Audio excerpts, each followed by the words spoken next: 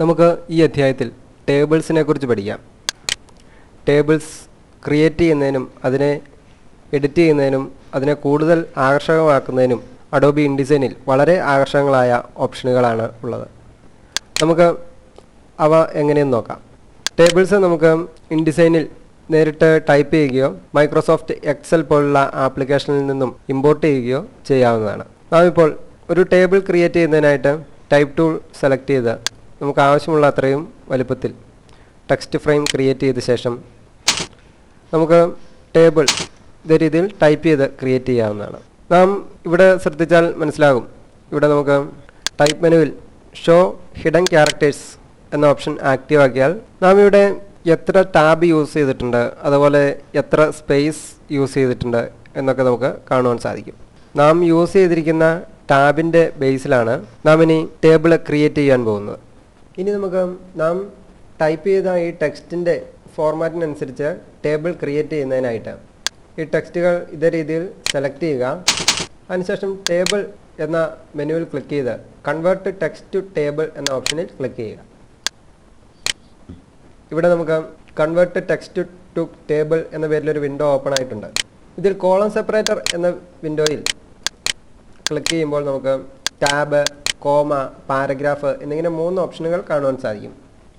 അതായത് ഒരു ടേബിളിൻ്റെ കോളത്തെ സെപ്പറേറ്റ് ചെയ്യുന്നത് ഏതിൻ്റെ ബേസിലാണ് കോളം സെപ്പറേറ്റ് ചെയ്യേണ്ടത് എന്ന് സെലക്ട് ചെയ്യുന്നതിന് വേണ്ട ഓപ്ഷനാണ്. ടാബ് എന്ന ഓപ്ഷൻ സെലക്ട് ചെയ്താൽ നാം ഇവിടെ ടൈപ്പ് ചെയ്തിരിക്കുന്ന ടാബിൻ്റെ ബേസിലായിരിക്കും കോളംസ് സെപ്പറേറ്റ് ചെയ്യപ്പെടുന്നത്. അതേസമയം കോമയാണ് സെലക്ട് ചെയ്യുന്നതെങ്കിൽ ഇവിടെ നാം കോമ ക്രിയേറ്റ് ചെയ്തിട്ടുണ്ടെങ്കിൽ അതിൻ്റെ ബേസിലായിരിക്കും കോളംസ് ഇരിക്കപ്പെടുന്നത്. അതേപോലെ തന്നെ പാരഗ്രാഫ് എന്ന ഓപ്ഷനാണ് സെലക്ട് ചെയ്തതെങ്കിൽ നാം ഇവിടെ പാരഗ്രാഫ് ടൈപ്പ് ചെയ്തിട്ടുണ്ടെങ്കിൽ അതിൻ്റെ ബേസിൽ കോളംസ് ക്രിയേറ്റ് ചെയ്യപ്പെടുന്നതാണ്.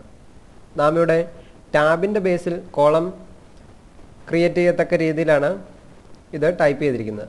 അതിനാൽ നമുക്കിവിടെ ടാബ് എന്ന ഓപ്ഷൻ സെലക്ട് ചെയ്യാം. അതേപോലെ തന്നെ നമുക്കിവിടെ റോ സെപ്പറേറ്റർ എന്ന ഓപ്ഷൻ കാണുവാൻ സാധിക്കും. ഇവിടെയും നാം മുമ്പ് കണ്ട പോലെ ടാബ്, കോമ, പാരഗ്രാഫ് എന്നീ ഓപ്ഷനുകൾ നമുക്ക് കാണുവാൻ സാധിക്കും. നമുക്കിവിടെ പാരഗ്രാഫ് സെലക്ട് ചെയ്യാം. അതിനുശേഷം നമുക്ക് ടേബിൾ സ്റ്റൈല് നാം ക്രിയേറ്റ് ചെയ്തിട്ടുണ്ടെങ്കിൽ അത് നമുക്കിവിടെ നിന്ന് സെലക്ട് ചെയ്യാവുന്നതാണ്. നമുക്കിവിടെ ബേസിക് ടേബിൾ സെലക്ട് ചെയ്യാം. അതിനുശേഷം ഓക്കെ ബട്ടൺ പ്രസ് ചെയ്യുക. ശ്രദ്ധിക്കുക, ഇപ്പോൾ നാം ക്രിയേറ്റ് ചെയ്ത ടാബിൻ്റെ ബേസിൽ ഇവിടെ ടേബിൾ ക്രിയേറ്റ് ചെയ്യപ്പെട്ടിരിക്കുകയാണ്.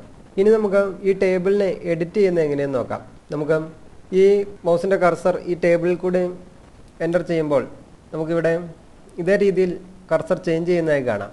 അപ്പോൾ നാം അവിടെ ക്ലിക്ക് ചെയ്ത് ഇതേ രീതിയിൽ ഡ്രാഗ് ചെയ്ത് നമുക്ക് ഈ ടേബിളിൻ്റെ കോളത്തിൻ്റെ വിഡ്ത്തും മറ്റും അഡ്ജസ്റ്റ് ചെയ്യാവുന്നതാണ്. ശ്രദ്ധിക്കുക, ഇതേ രീതിയിൽ നമുക്ക് ഈ ടേബിളിനെ റീഅറേഞ്ച് ചെയ്യാൻ സാധിക്കുന്നതാണ്. നാം ഇങ്ങനെ ഒരു ടെക്സ്റ്റ് സെലക്ട് ചെയ്യുന്നതിനായിട്ട് ടെക്സ്റ്റിനെ മുഴുവനായും ഇതേ രീതിയിൽ ഡ്രാഗ് ചെയ്താൽ ആ ടെക്സ്റ്റ് സെലക്ട് ആകുന്നതാണ്. അതേപോലെ തന്നെ നമുക്ക് ഇതേ രീതിയിൽ ഡ്രാഗ് ചെയ്താൽ ആ ഒരു കോളം മുഴുവനായും സെലക്ട് ചെയ്യപ്പെടുന്നതാണ്. അതുകൂടാതെ ടെക്സ്റ്റിൽ ഡബിൾ ക്ലിക്ക് ചെയ്താലും നമുക്ക് ആ ടെക്സ്റ്റ് മുഴുവനായും സെലക്ട് ചെയ്യാവുന്നതാണ്. അതേപോലെ തന്നെ നമുക്കിവിടെ ടേബിളിനെ എഡിറ്റ് ചെയ്യുന്നതിന് വേണ്ടി ഒരു പാലറ്റ് നമുക്ക് അഡോബി ഇൻഡിസൈൻ വർക്ക് സ്പേസിൻ്റെ റൈറ്റ് സൈഡിലായിട്ട് കാണാവുന്നതാണ്. ആണ് ടേബിൾ പാലറ്റ് എന്ന് പറയുന്നത്. ടേബിൾ പാലറ്റ് നമുക്കിവിടെ റൈറ്റ് സൈഡിൽ കാണുന്നില്ല എങ്കിൽ വിൻഡോ മെനുവിൽ ക്ലിക്ക് ചെയ്ത് ടൈപ്സ് ആൻഡ് ടേബിൾസ് എന്ന ഓപ്ഷനിൽ നിന്നും നമുക്ക് ടേബിൾ പാലറ്റ് ഓപ്പൺ ചെയ്യാവുന്നതാണ്. അല്ലെങ്കിൽ കീബോർഡിൽ ഷിഫ്റ്റ് F9 എന്നീ ബട്ടണുകൾ പ്രസ് ചെയ്താലും മതിയാകും. ഇവിടെ ടേബിൾ പാലറ്റ് ഓപ്പൺ ചെയ്തിരിക്കുകയാണ്. ഇവിടെ ടേബിളിനെ നമുക്ക് പല രീതിയിൽ അറേഞ്ച് ചെയ്യുന്നതിന് വേണ്ട ഓപ്ഷൻസ് കാണാവുന്നതാണ്. ഈ ഓപ്ഷൻ ഉപയോഗിച്ച് നമുക്ക് റോകൾ കൂടുതൽ ആഡ് ചെയ്യുന്നതിനും ഡിലീറ്റ് ചെയ്യുന്നതിനും സാധിക്കുന്നതാണ്. ശ്രദ്ധിക്കുക, ഇപ്പോൾ ഇവിടെ 9 റോകളാണുള്ളത്. നമുക്കത് 10 ആക്കണമെങ്കിൽ ഇവിടെ ഈ ഓപ്ഷനിൽ ക്ലിക്ക് ചെയ്താൽ നമുക്ക് റോകൾ ആഡ് ചെയ്തുകൊണ്ടേയിരിക്കും. അതേസമയം ഈ ഓപ്ഷൻ ക്ലിക്ക് ചെയ്താൽ നമുക്ക് ഇവിടെ ഒരു റോ ഡിലീറ്റ് ചെയ്യണോ എന്നുള്ള ഒരു മെസ്സേജ് വരുന്നതാണ്. അതിൽ ഓക്കെ ബട്ടൺ പ്രസ് ചെയ്താൽ ആ റോയെ ഡിലീറ്റ് ചെയ്യപ്പെടുന്നതാണ്. ഇതേ രീതിയിൽ നമുക്ക് റോകൾ ഡിലീറ്റ് ചെയ്യാവുന്നതാണ്. അതേപോലെ തന്നെ നമുക്ക് കോളംസ് ക്രിയേറ്റ് ചെയ്യുന്നതിനും ഡിലീറ്റ് ചെയ്യുന്നതിനും വേണ്ട ഓപ്ഷനാണ് ഈ കാണുന്നത്. നമുക്ക് ഇതേ രീതിയിൽ ക്ലിക്ക് ചെയ്ത് കോളംസ് ക്രിയേറ്റ് ചെയ്യുന്നതിനും ഡിലീറ്റ് ചെയ്യുന്നതിനും സാധിക്കുന്നതാണ്. അതേപോലെ തന്നെ നമുക്ക് ഒരു കോളം മുഴുവനായും സെലക്ട് ചെയ്യണമെങ്കിൽ, സപ്പോസ് ഈ ഒരു കോളം നമുക്ക് മുഴുവനായും സെലക്ട് ചെയ്യണമെങ്കിൽ ആ കോളത്തിൻ്റെ ടോപ്പ് ഭാഗത്തായിട്ട് ഇതേ രീതിയിൽ കർസർ എൻ്റർ ചെയ്യുമ്പോൾ കർസർ ഈ രീതിയിലേക്ക് ചേഞ്ച് ചെയ്യുന്നതായി കാണാം. അപ്പോൾ ലെഫ്റ്റ് മൗസിൻ്റെ ക്ലിക്ക് ചെയ്യുക. ഇനി നമുക്ക് ആ കോളത്തിൽ നാം ഒന്നും ആഡ് ചെയ്തിട്ടില്ല എങ്കിൽ നമുക്കതിനെ ഡിലീറ്റ് ചെയ്യണം എങ്കിൽ നമുക്ക് മൗസിൻ്റെ റൈറ്റ് ബട്ടൺ ക്ലിക്ക് ചെയ്യുക. അതിനുശേഷം ഡിലീറ്റ് എന്ന ഓപ്ഷനിൽ ക്ലിക്ക് ചെയ്യുക. ഇപ്പോൾ ഇവിടെ കോളം, ടേബിൾ എന്നിങ്ങനെ രണ്ട് ഓപ്ഷനുകൾ കാണാൻ സാധിക്കും. ടേബിളാണ് ഡിലീറ്റ് ചെയ്യേണ്ടതെങ്കിൽ ടേബിൾ സെലക്ട് ചെയ്യുക. കോളമാണ് ഡിലീറ്റ് ചെയ്യേണ്ടതെങ്കിൽ കോളം എന്ന ഓപ്ഷനിൽ ക്ലിക്ക് ചെയ്യുകയോ അല്ലെങ്കിൽ കീബോർഡിൽ ഷിഫ്റ്റ്, ബാക്ക് സ്പേസ് എന്നീ ബട്ടണുകൾ പ്രസ് ചെയ്താലും ആ കോളം ഡിലീറ്റ് ആകപ്പെടുന്നതാണ്. നമുക്കിപ്പോൾ കോളം എന്ന ഓപ്ഷൻ സെലക്ട് ചെയ്യാം. ഇപ്പോൾ ആ കോളം ഡിലീറ്റ് ആയിരിക്കുകയാണ്. അതുകൂടാതെ നമുക്കൊരു റോ ഡിലീറ്റ് ചെയ്യണമെങ്കിൽ അതിന് ഇതേ രീതിയിൽ തന്നെ റോ സെലക്ട് ചെയ്യുക, റൈറ്റ് ക്ലിക്ക് ചെയ്യുക, ഡിലീറ്റ് എന്ന ഓപ്ഷനിലുള്ള റോ എന്ന ഓപ്ഷൻ സെലക്ട് ചെയ്യുക. ശ്രദ്ധിക്കുക. ഇനി നമുക്ക് ഈ റോയിലും കോളത്തിലും ടെക്സ്റ്റിനെ അറേഞ്ച് ചെയ്യുന്ന എങ്ങനെയെന്ന് പഠിക്കാം.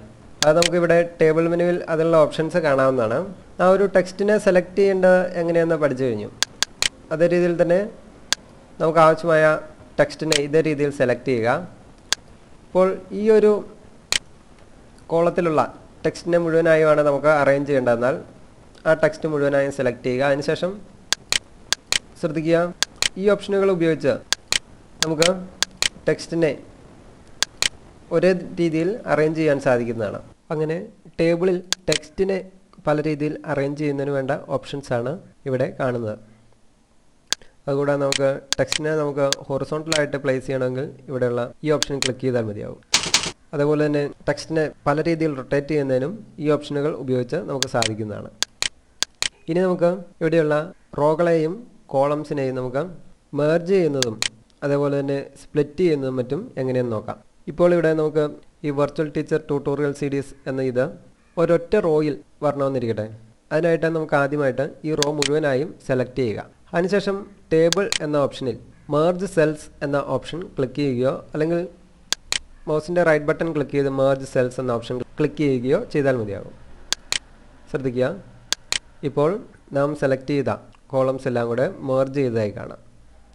അതിനുശേഷം നമുക്ക് ഇതേ രീതിയിൽ ഡ്രാഗ് ചെയ്ത് നമുക്കിതിനെ കൂടുതൽ മനോഹരമായി അറേഞ്ച് ചെയ്യാവുന്നതാണ്. അതിനുശേഷം നമുക്ക് ഇതിൻ്റെ ഫോണ്ട് ആവശ്യമെങ്കിൽ ചേഞ്ച് ചെയ്യാവുന്നതാണ്. അതേപോലെ തന്നെ നമുക്ക് ആവശ്യമില്ലാത്ത റോകൾ ഡിലീറ്റ് ചെയ്യുന്നതിനും സാധിക്കുന്നതാണ്. ഇപ്പോൾ ഈ താഴേക്കുള്ള സെൽസ് എല്ലാം നമുക്ക് മെർജ് ചെയ്യണമെങ്കിൽ നമുക്ക് നാം മുമ്പ് സെലക്ട് ചെയ്തതുപോലെ തന്നെ ഇതേ രീതിയിൽ കർസർ എൻ്റർ ചെയ്ത ശേഷം ഇവിടെ ക്ലിക്ക് ചെയ്ത് നമുക്ക് ഈ സെൽസ് എല്ലാം ഒരേപോലെ നമുക്ക് സെലക്ട് ചെയ്യാവുന്നതാണ്. അതിനുശേഷം നമുക്ക് ഇതിനെ മെർജ് ചെയ്ത് ഒറ്റ സെല്ലാക്കി മാറ്റുന്നതിനായി മൗസിൻ്റെ റൈറ്റ് ബട്ടൺ ക്ലിക്ക് ചെയ്ത് മെർജ് സെൽസ് എന്ന ഓപ്ഷൻ സെലക്ട് ചെയ്യുക. അതേപോലെ തന്നെ നമുക്ക് റൈറ്റ് സൈഡിലോട്ടുള്ള സെൽസും മെർജ് ചെയ്യണമെങ്കിൽ നാം മുമ്പ് സെലക്ട് ചെയ്തതുപോലെ തന്നെ ഇവിടെ ക്ലിക്ക് ചെയ്ത് റൈറ്റ് സൈഡിലേക്കുള്ള സെൽസ് സെലക്ട് ചെയ്യുക.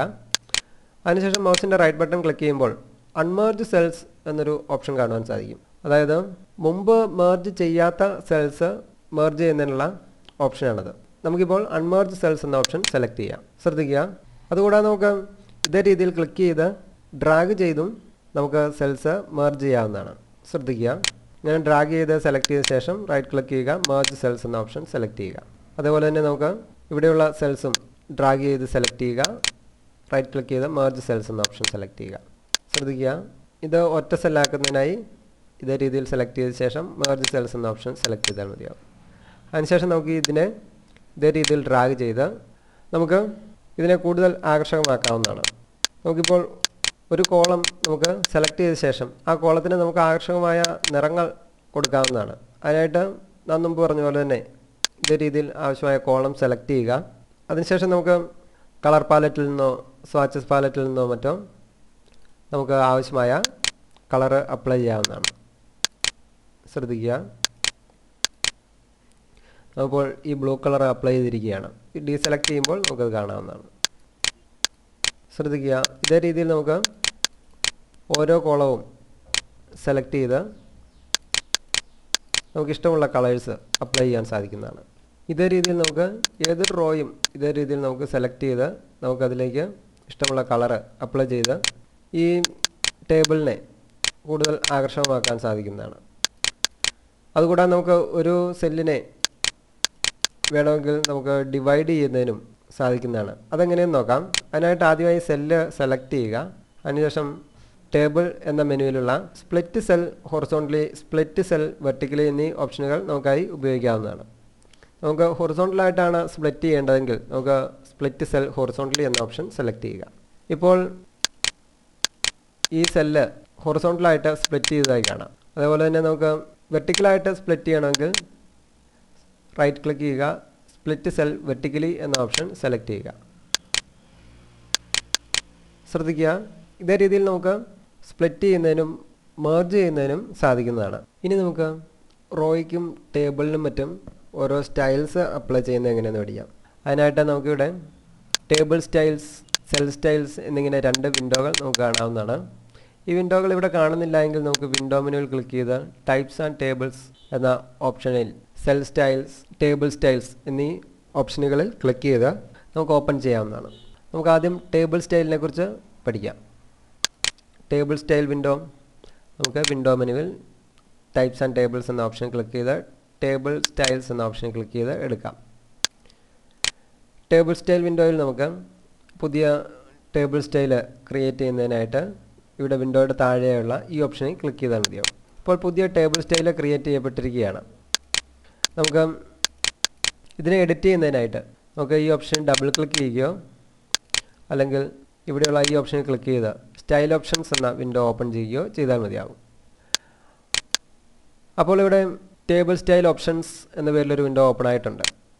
ഇവിടെ table setup, raw stroke, column stroke, fils എന്നിങ്ങനെ വിവിധ ഓപ്ഷനുകൾ കാണുവാൻ സാധിക്കും. നമുക്കതിൽ ടേബിൾ സെറ്റപ്പ് എന്ന ഓപ്ഷൻ സെലക്ട് ചെയ്യാം.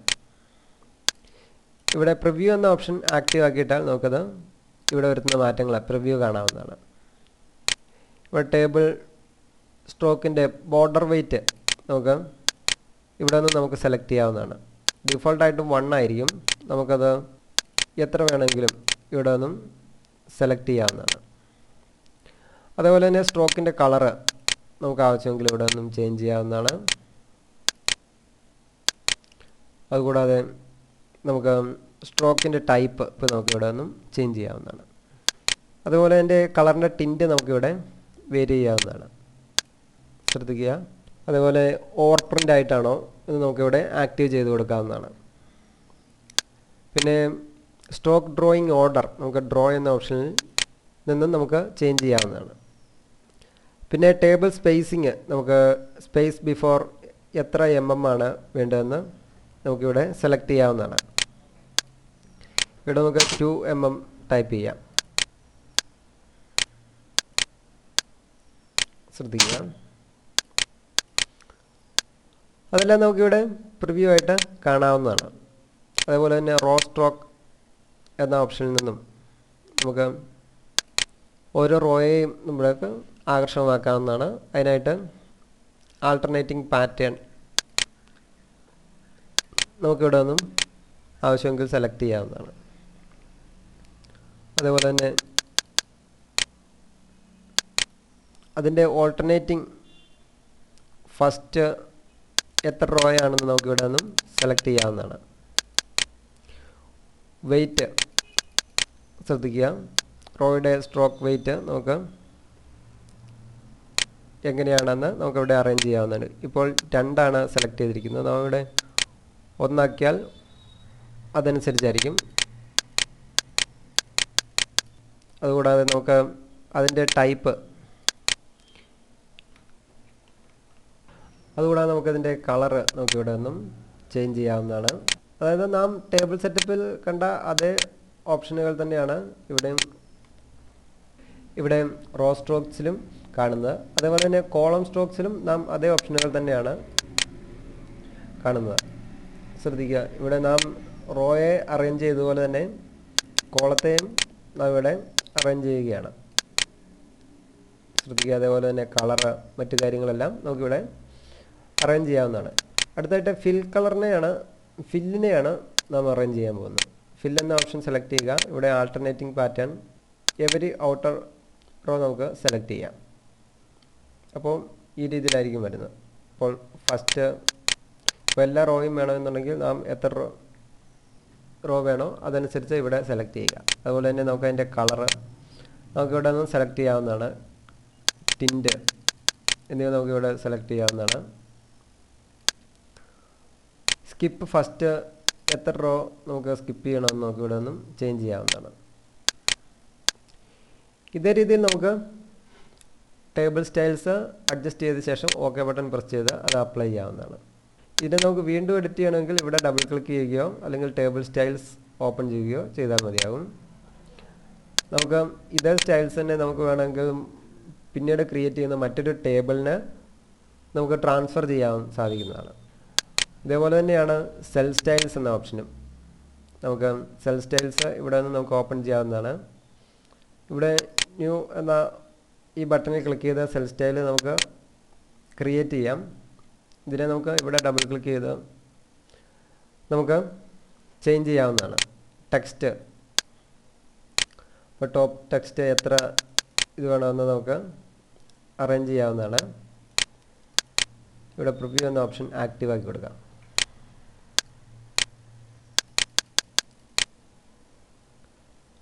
അതേപോലെ തന്നെ ബോട്ടം സെൽ ഇൻസെക്റ്റ് നമുക്ക് അറേഞ്ച് ചെയ്യാവുന്നതാണ്. അതുപോലെ തന്നെ ലെഫ്റ്റ് റൈറ്റ് ജസ്റ്റിഫൈ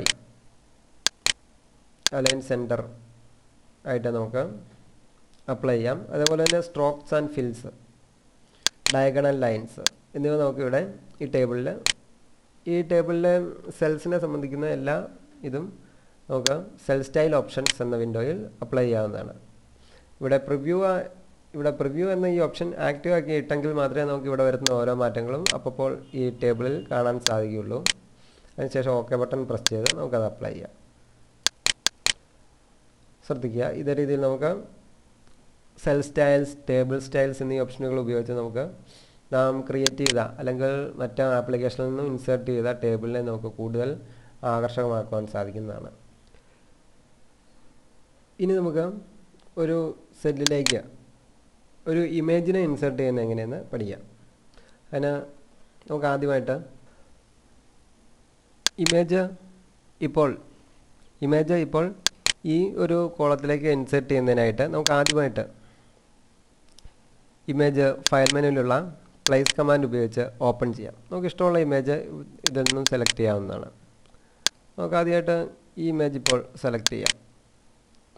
ഓപ്പൺ എന്ന ഓപ്ഷൻ ക്ലിക്ക് ചെയ്യുക. അതിനുശേഷം നമുക്ക് എവിടെയെങ്കിലും ഇതേ രീതിയിൽ പ്ലേസ് ചെയ്താൽ മതിയാവും. ഈ ഇമേജിനെ നമുക്ക് ആവശ്യമായ വലിപ്പത്തിലേക്ക് സ്കെയിൽ ചെയ്യാവുന്നതാണ്. ഇങ്ങനെ സ്കെയിൽ ചെയ്ത്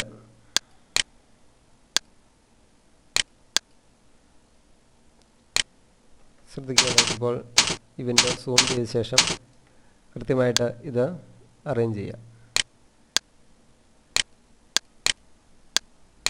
ഇങ്ങനെ അറേഞ്ച് ചെയ്യുക.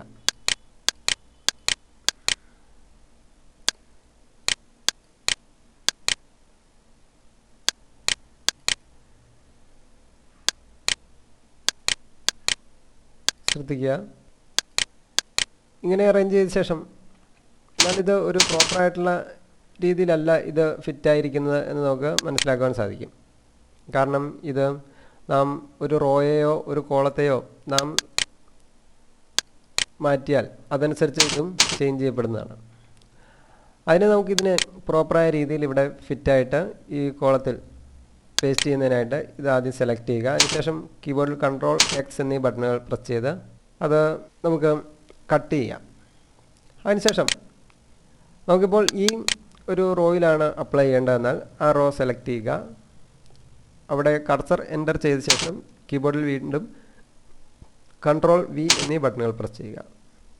ഇപ്പോൾ ഈ ഇമേജ് ഇവിടെ കറക്റ്റായിട്ട് ഫിറ്റിനായിരിക്കുന്നതായി കാണുവാൻ സാധിക്കും.